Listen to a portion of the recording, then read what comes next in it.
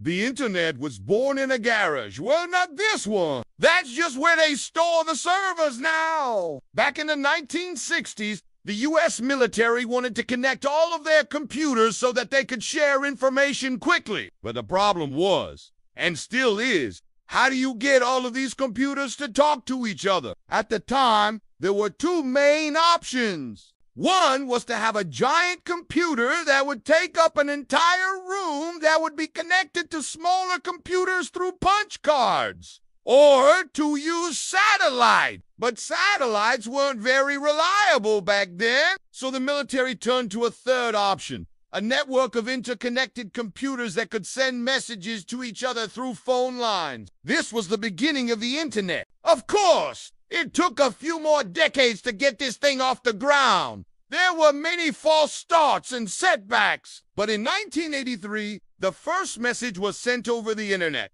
and it was the start of something big.